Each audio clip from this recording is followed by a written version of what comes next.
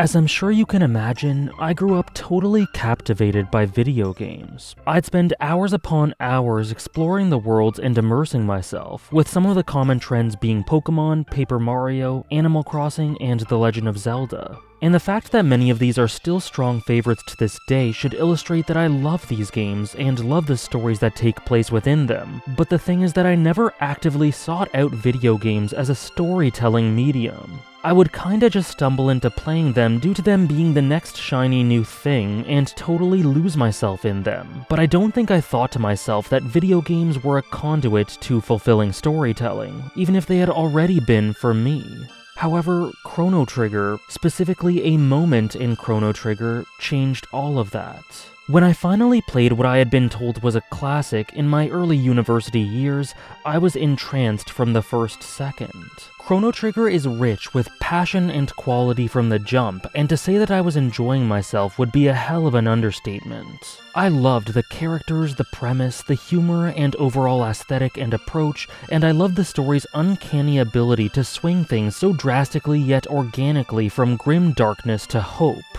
But I first stopped and stared and was made to wonder on a level especially different to all else when I first stepped into 600 AD. There is such a striking, evocative emotionality to the Wind Scene track, as well as Secret of the Forest, that lends this extra layer of profundity and depth to the game as soon as you make your way into this point of the story. And along with the rich melancholy, it just evokes this insane feeling of wonder, discovery, scale, and depth to the world, with each era feeling totally different than the last. 600 AD is a period of upheaval and war. A far cry from the settled comfort that would establish itself hundreds of years after this. The people here yearn for stability and peace. And I think that yearning and overall spirit and want for peace here is illustrated through Wind Scene, along with the mystical nature of the unknown being present in Secret of the Forest. So discovering this was an encapsulated mini-moment, but the vibes were just a taster for the scene that blew my mind. Later on, Chrono and his party fight Magus in his castle in what seems like the climax of the entire story. Lavos is summoned prematurely, causing us to go back to 65 million BC. We assault the Tyranno lair, Ozila makes a proclamation that Lavos will destroy all now and in the future. The party escapes and return to find Lavos sleeping underground and a gate above. And the gate takes us to the Kingdom of Zeal in antiquity. Stumbling into this place was no exaggeration one of the biggest moments of my life, for what it evoked in me and made me feel about video games as an art form, or stories in general. I really can't articulate and describe what I felt. The majesty of this place of dreams, the unbelievable music, the denizens who do nothing but study and fixate on dreams and the cosmos, the proclamation from Janus. It all integrates for this ominous and foreboding yet deeply beautiful place that spurs the imagination. To me, this moment and this location, which I consider to be the most magical time period in Chrono Trigger for sure, was one of those rare stretches of storytelling that felt beyond legend. And Chrono Trigger had immense scale before this, but this place gives it this cosmic tone, this grand scale that seems to stretch beyond the boundaries of imagination and reality.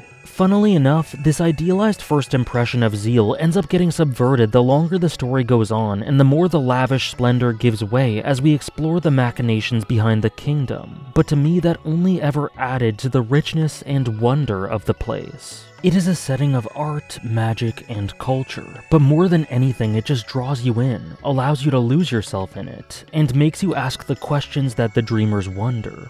Are you dreaming? Is this ephemeral?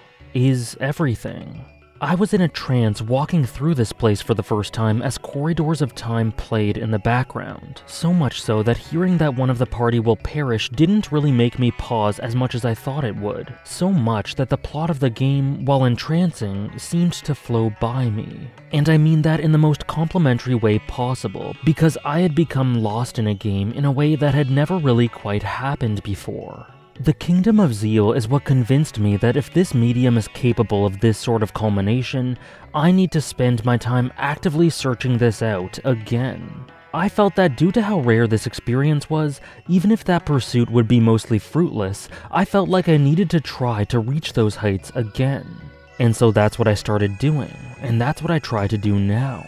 Sometimes I experience things, and video games in particular, that are reminiscent of the quality of Chrono Trigger and this experience, and many times I don't because of how high a standard this is. But even if I don't, good stories are still good, and transcendence wouldn't be transcendence if it were common. The chase itself for this sort of experience is a fulfilling and enthralling ride that I wouldn't trade for anything, and I don't think that I would have found this joy without Chrono Trigger. Many thanks for watching.